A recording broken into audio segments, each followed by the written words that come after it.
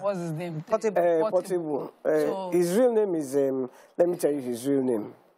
Habib Okikiola. Good.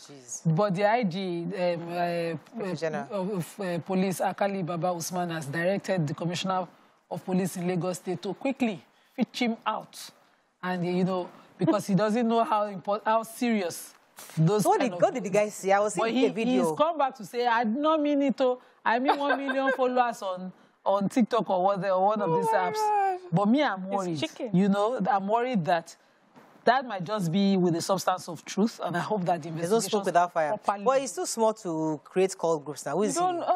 He's All people has been there for how many years? If he says he did, let us find out. During COVID, there was the 1 million boys. Yes, that was. So we're doing all sorts of things.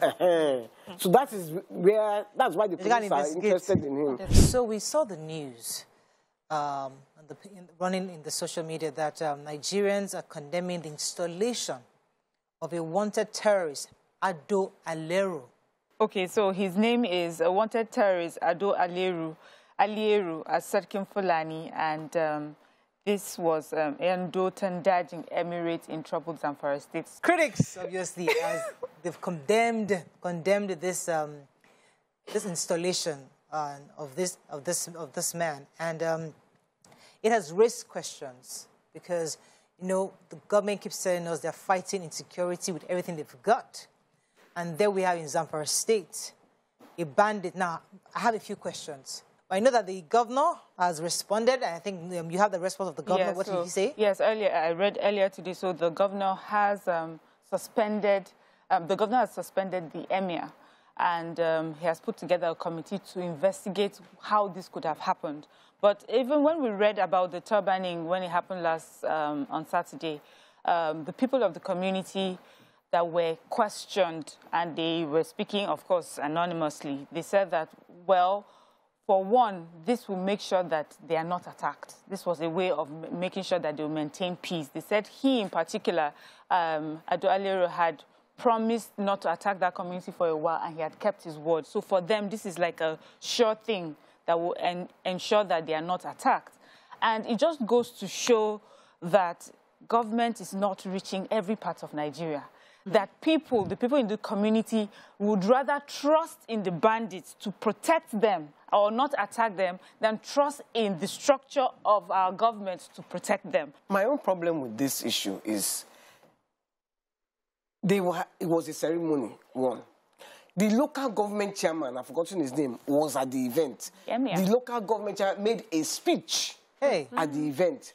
There were police officers at the event because you can't have that kind of, without 1 or 2 police officers working at the event. The terrorists did not come with any gun. They were so sure of their safety. Video. They came with motorbikes. The terrorists, 100 of them. Yeah. They came with their motorbikes. They rode into town, into the community, and watched the turban. Now, and you see, when people keep saying government officials know about this kind of thing, local government chairman is part and parcel. It's part and parcel of government. You cannot tell me Emir was put there by government. Mikey, what is government that turbans the Emir? Yeah. Yes. Mikey, what's even more disturbing to me is that the governor, all they did to suspend. This is more than suspension.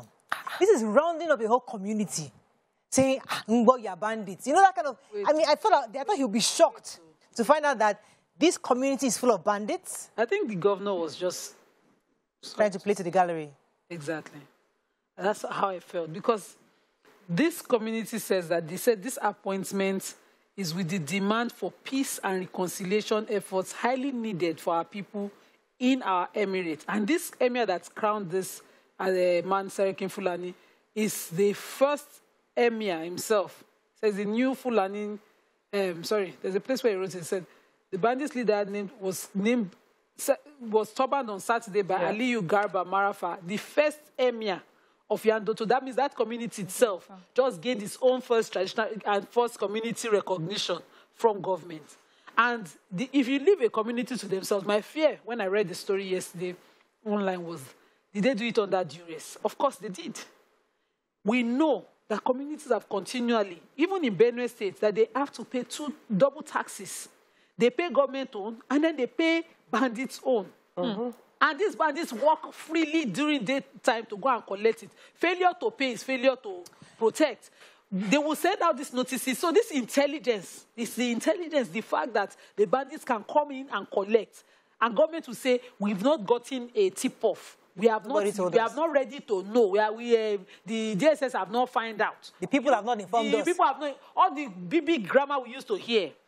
Is that for me is the intelligence in that what intelligence exposes, the willingness of government to do. You know why they said that they came in motorbikes without guns? Because they know nothing will happen. They say the devil you know is better than the angel you don't know. So this is the devil that we know, and if we pay them taxes, if we turban them as emirs, at least our lives and our children and our wives' lives will be kept safe. That's what has happened.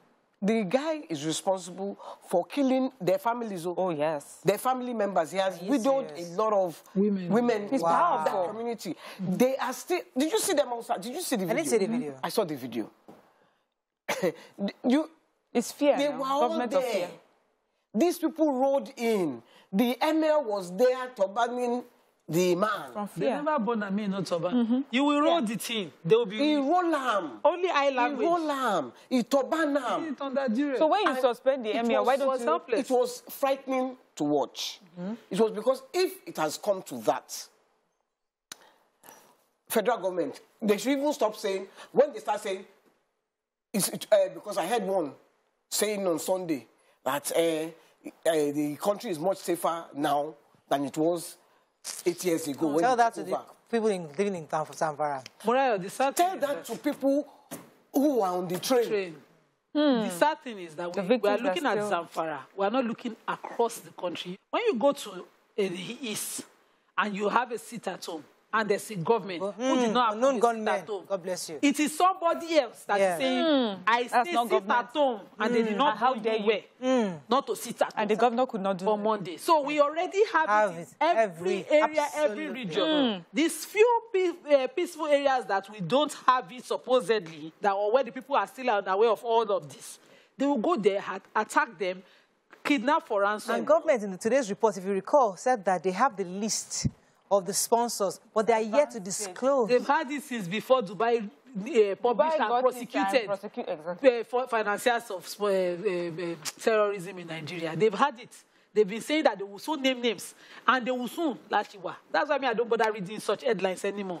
They were saying that he has widowed some people. Was he convicted by law? Do we know for a fact? Or is it still just like the community gist that, this man that's killed Lagbaja was a portable guy. Yeah. They take responsibility for the disasters they cause now. When they go into terrorize, they put their names to it, and then we know them, but we will not go and pick them. That's why they are feared. Their names go ahead of them. Exactly. There's a human interest story in the nation today. So police in Osun State launched a manhunt for a woman who was said to have set her husband ablaze. The suspect, Ifeoluwa Akanji, reportedly set her husband or boyfriend, Boluba Midele, on fire over alleged infidelity. So what happened was they got into a marriage engagement in the month of March, and then he had to relocate to Cairo, Egypt. So he had to send her money. They built a bungalow, and then he came back a few weeks ago to celebrate her birthday. Then the lady realized that he had impregnated somebody else, I think through phone conversations and all that, and she got really upset. They tried to solve the issue, talked about it for over a week. It didn't work. And then this particular day, he was inside. She came out, set the house ablaze, locked all the doors, all the windows, and disappeared. So neighbors, he had to take them about 40 minutes to break the windows to get into the apartment. They were using sand and water. At the end of the day, this man died. They took him to the hospital, yes, and he lost his life. The woman eventually killed herself, allegedly killed herself. They said there's still a man. Okay, they said there's still a man. Okay. Yeah. So part of the reports are she ran away, but they're suspecting suicide because of the way she died. Now, on the phone with us is the PRO, Yemisi Okwalola. Thank you for joining us, madam. Thank you for having me this morning. So we took the story in the papers this morning, and it was quite alarming to find out that even the woman who allegedly killed this man had also died. Could you confirm this story for us, please, and tell us exactly what happened from your reports?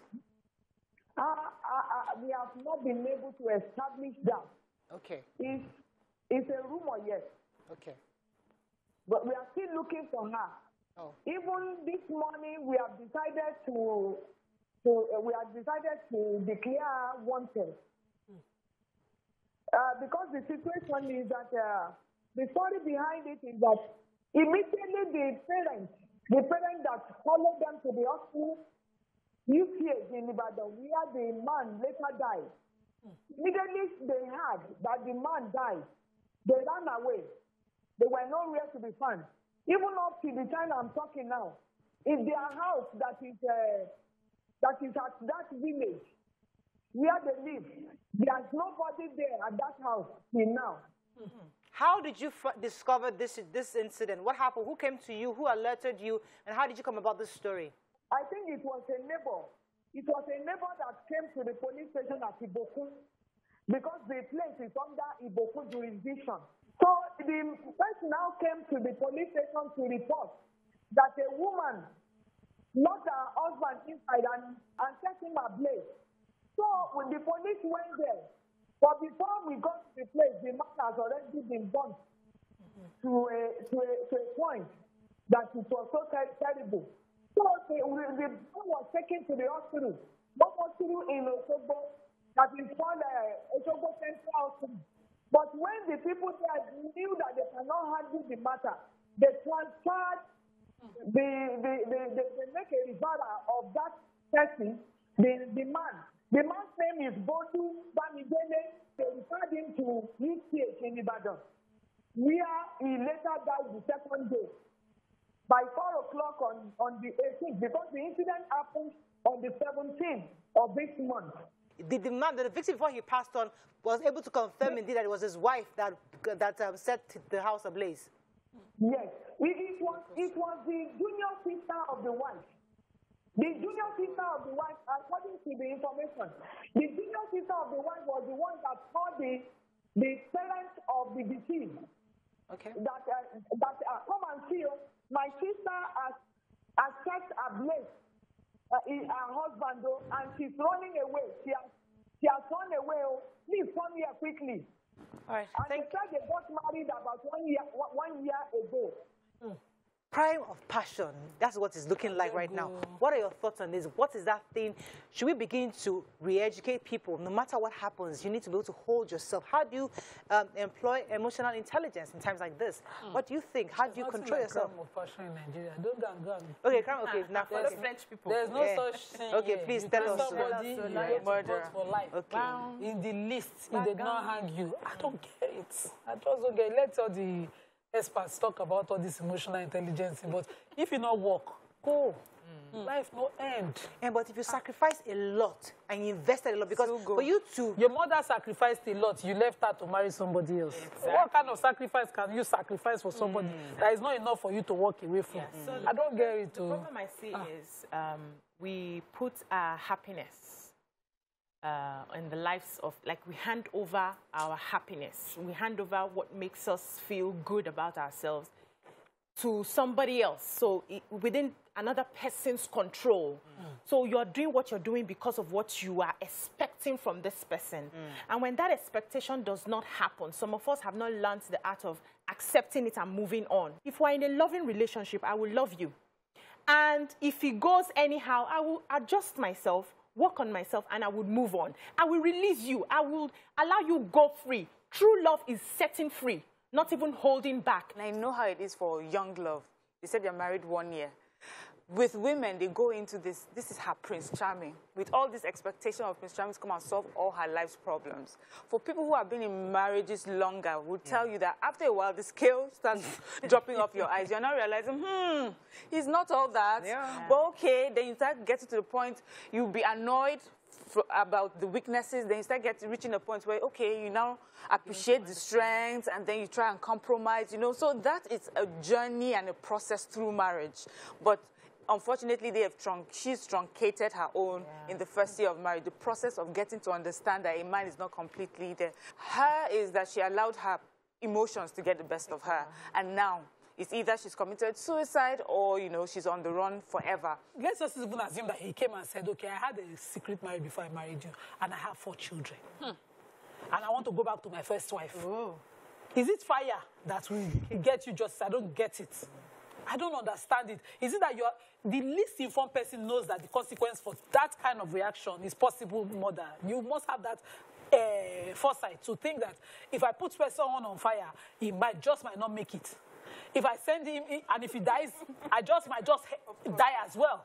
At least that's a common sense thinking. But you're not thinking rationally. Exactly. Why will you not be rational? If you're not a rational person, why are you in a relationship? No, it happens.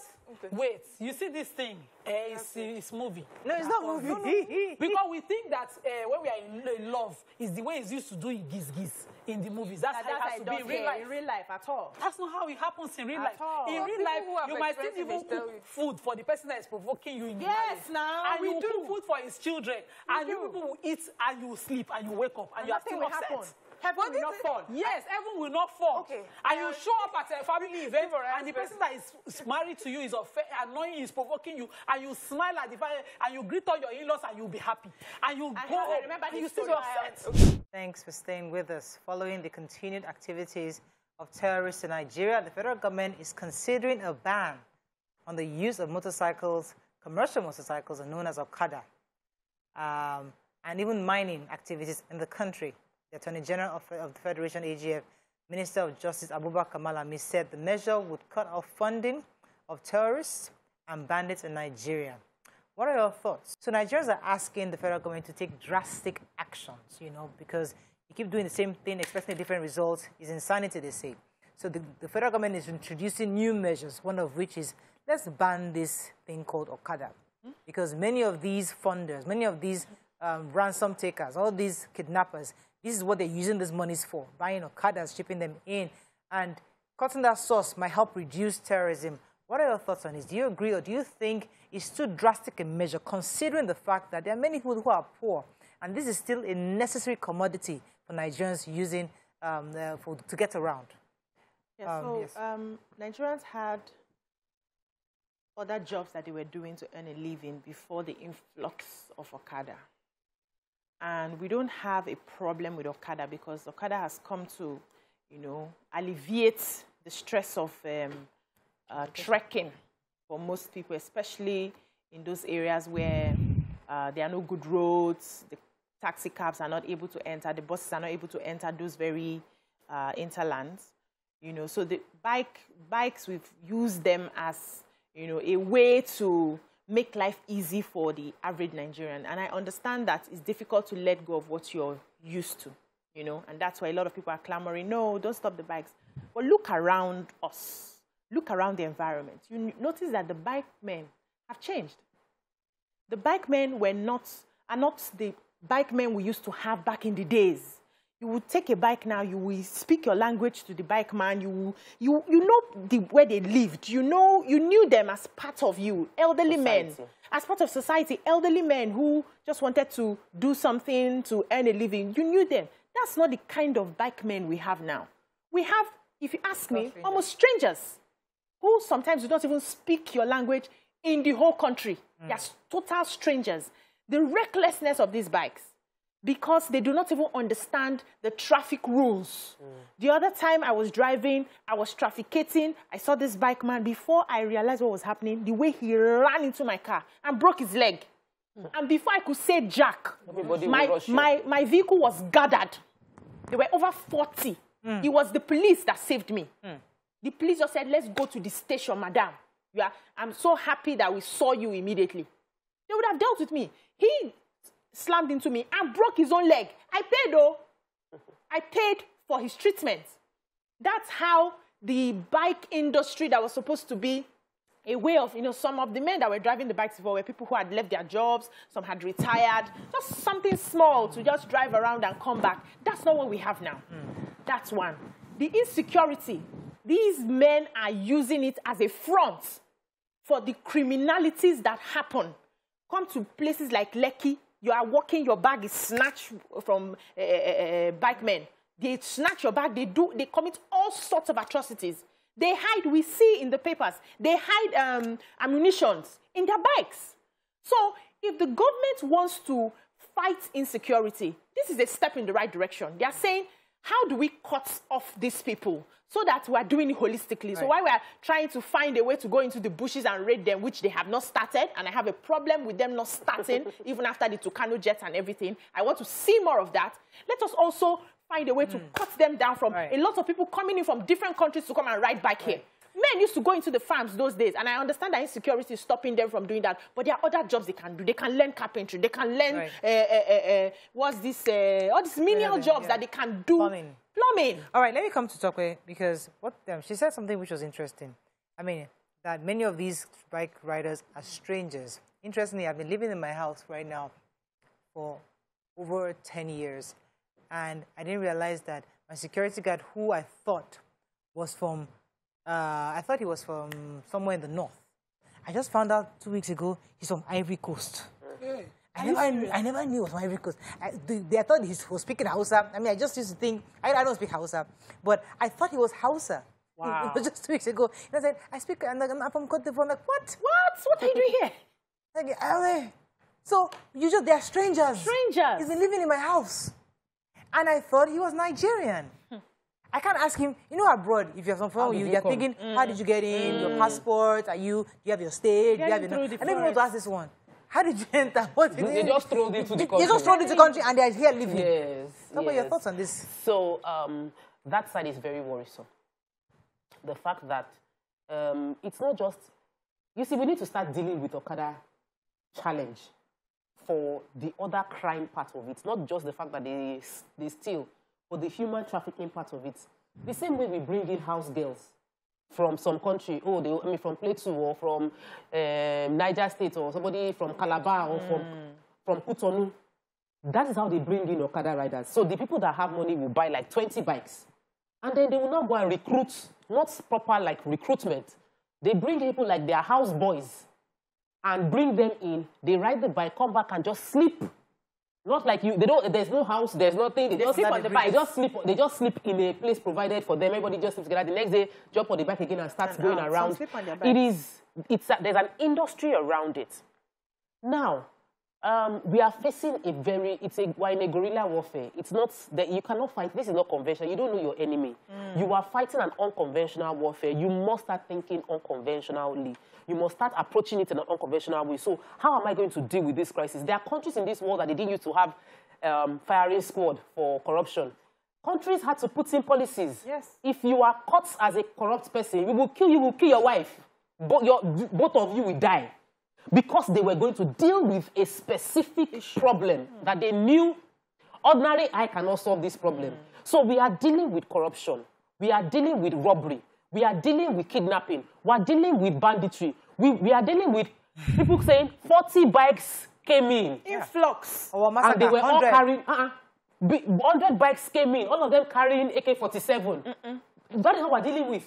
People can escape when you are still trying to load diesel into your truck at the police station because they are rationing diesel. Okada has come in, kidnapped, gone out. So what we're dealing with requires a different approach, and it is going to be extremely uncomfortable for everyone dealing with the issue. Yeah. Now, the challenge for Nigerians are, when we hear any government policy, since we don't trust our government, we don't believe in the sincerity of ability to enforce it long-term. Following through with that policy. So it sounds nice. I'm liking the sound bites I'm hearing. But I'm wondering, can they do this? Would they do it before elections because they know that it can affect the election?